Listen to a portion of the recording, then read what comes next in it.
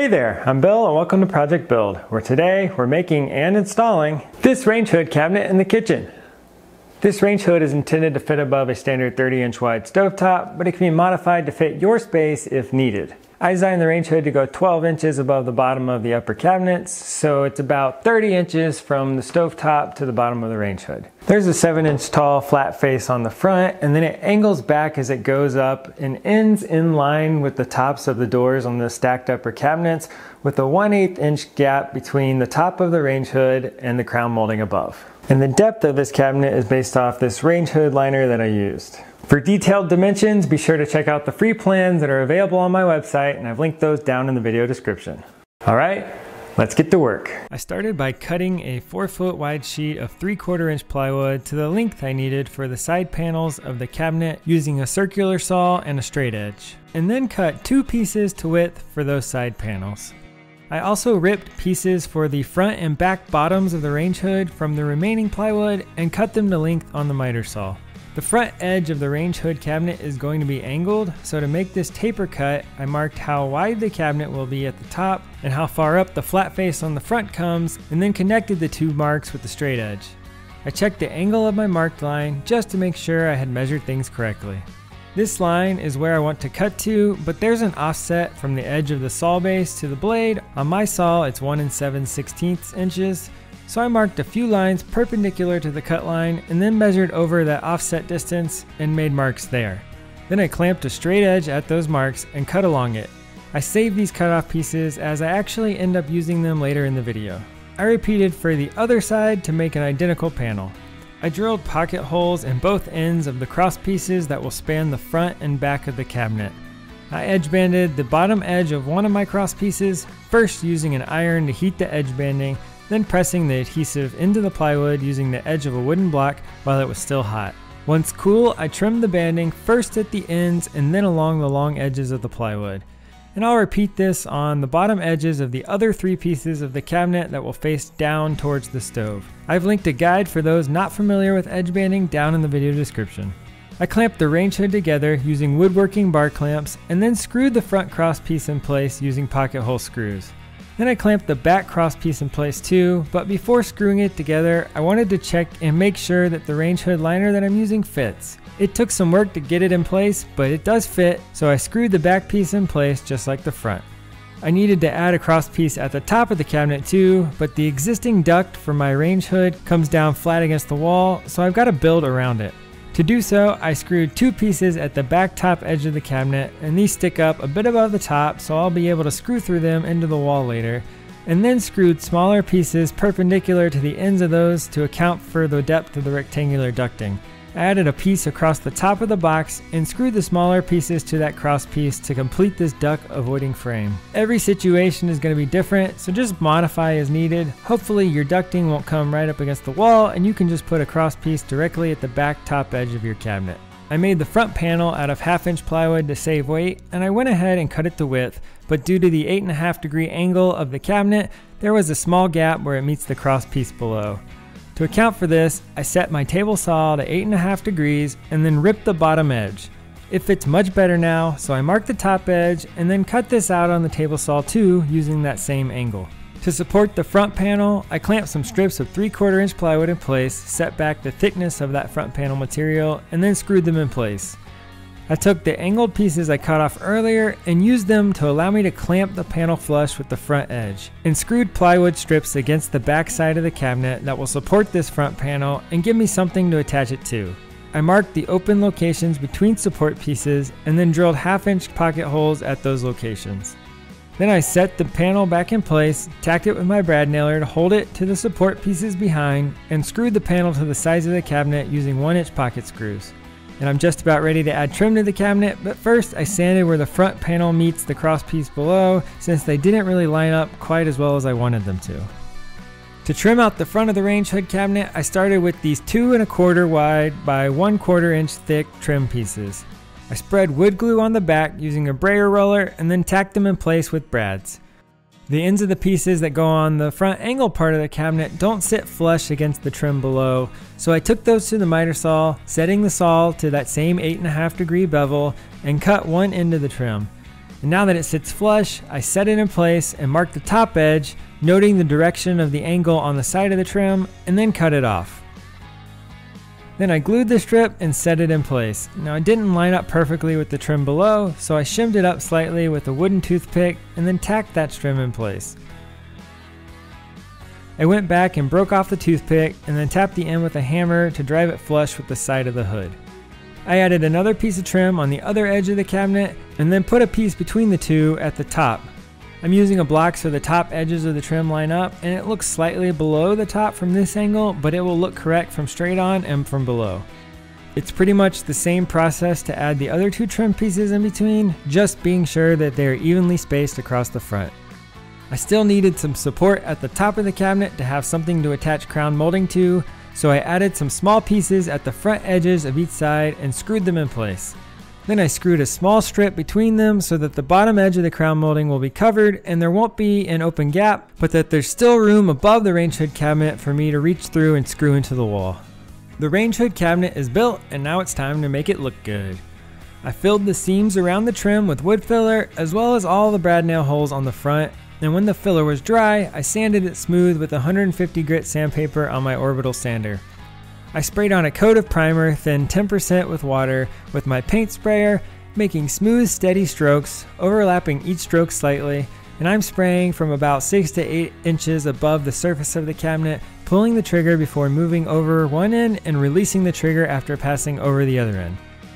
Moving around the cabinet was really cumbersome and actually caused me to make some mistakes spraying the primer, so I thought of a temporary solution to fix that. I got a cabinet grade Lazy Susan and screwed it to some 2x4s and then screwed that to a sheet of scrap plywood. This will allow me to stay in one place and rotate the cabinet instead of moving around it. The first coat of primer raises the grain slightly and highlights any imperfections, so I touched those up with some wood filler and then sanded the whole cabinet with 320 grit sandpaper. I blew off any sanding dust with my compressor and then sprayed on a second coat of primer. From here, I sanded the primer by hand with 320 grit sandpaper, and then I sprayed on 3 light coats of semi-gloss white, and it looks really good. The range hood cabinet is done, and now comes the oh so fun part of installing it.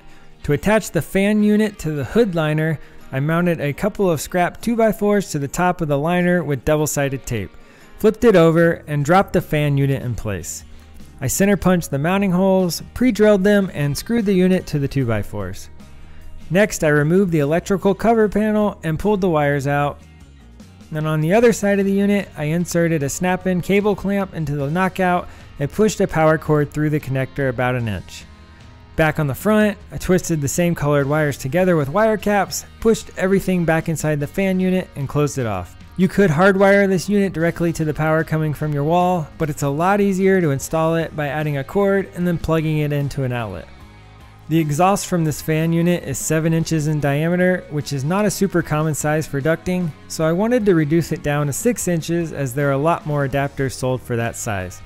The reducer didn't quite fit at first, so I made evenly spaced marks around the base of the reducer and made relief cuts with snips, adding more cuts until I could get it to slide over the collar of the fan unit. I covered the relief cuts with foil tape and then taped the seams between the reducer and the fan unit with a couple layers of tape. Before going any further, I thought it was a good idea to make sure the fan wasn't obstructed and to plug the unit in and test that everything worked. A backdraft damper is going to go on top of the reducer here, and I'll install this later when I put the unit up into the range hood cabinet. The damper keeps outside air from making its way into the house and opens when the fan is turned on. My existing ducting is rectangular and too long, so I needed to cut it off. I marked a straight line with the level and then drilled a large hole to insert snips into. I first cut along the line to the left with a pair of left cutting snips, making relief cuts and pulling the material away every few inches. The existing duct was much thicker than I would have expected it to be, so this was pretty difficult to cut. The snips can't really cut around the corner effectively, so I broke the corners with a small hacksaw and then cut to the right with right cutting snips. And I really wanted to avoid doing it this way, but in the end I cut the thing off with a cutoff wheel on a rotary tool as it was just too difficult and inaccessible to cut with snips. And pretty much right after I was finished, I realized I could have just removed the whole duct at the seam that's a few inches up from where I cut it, and then reinstalled a duct of the proper length. Oh well. I added a rectangular to 6-inch duct adapter, pre-drilled through the side, going through both the duct and the adapter, and then screwed it together with sheet metal screws. To apply tape on the back side of the seam, I left the paper on the tape and then positioned it, stuck it in place on one side, and pulled the paper down and away with the tape adhering as I did so. And then I taped the rest of the seam as well. I connected a flexible duct to a duct coupler, secured it with a hose clamp, and then sealed it with foil tape. I inserted the duct coupler into the existing ductwork, pre-drilled it, screwed it together, and like before, sealed the seam with foil tape. And I made sure the flaps on the backdraft damper would open up away from the fan, inserted it into the flexible duct, and tightened a hose clamp on it.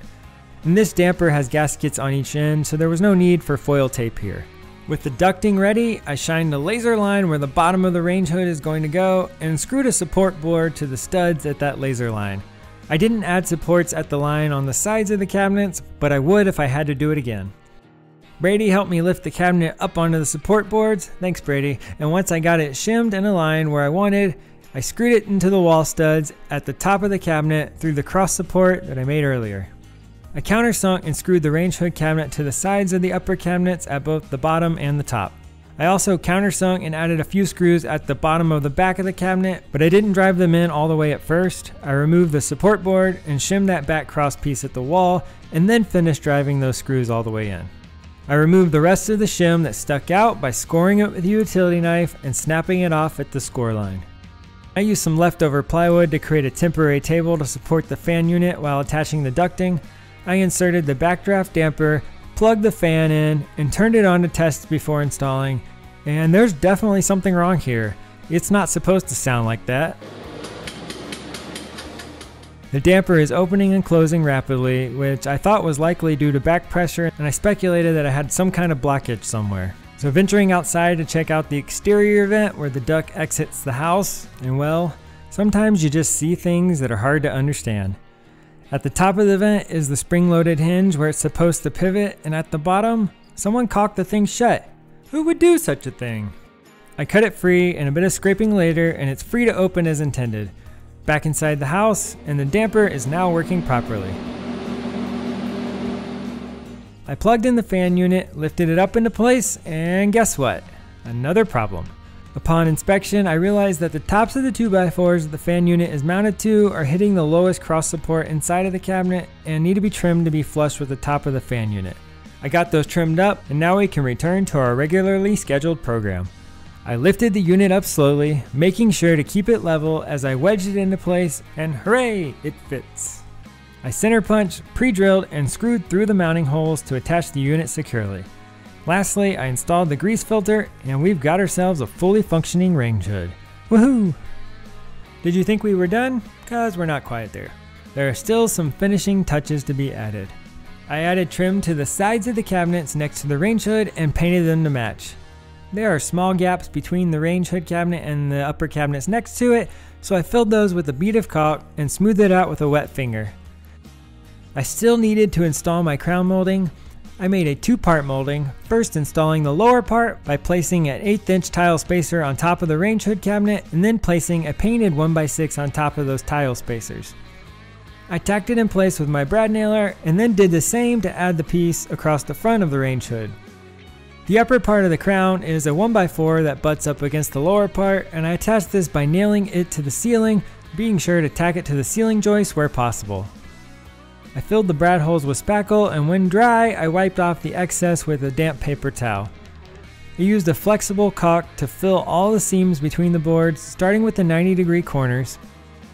And I saved the miter joints for last, as these were a lot messier. I pushed the caulk into the joints and then cleaned the excess caulk off with a damp paper towel, being sure to wipe across the joints and not down them. Lastly, I added a coat of paint to the crown molding, first painting the caulk lines with a brush and then the flat faces with a foam roller.